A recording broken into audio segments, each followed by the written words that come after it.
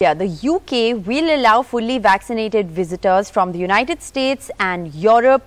They can now travel to the UK without needing to quarantine from next week. So from the 2nd of August, travellers with a US or an EU approved vaccine will not need to quarantine in the UK. But India continues to remain on the red list, despite India requesting the US to consider keeping India on the red list. That request clearly hasn't been adhered to, because fully vaccinated Indians, even with 2 doses of the India-made AstraZeneca vaccine, need to mandatorily institutional quarantine in the UK for 2 weeks, despite, like I said, India requesting the UK for relaxations on Indian travellers. The UK government has kept the quarantine rules for travellers from France as well, because of the presence of the beta variant there.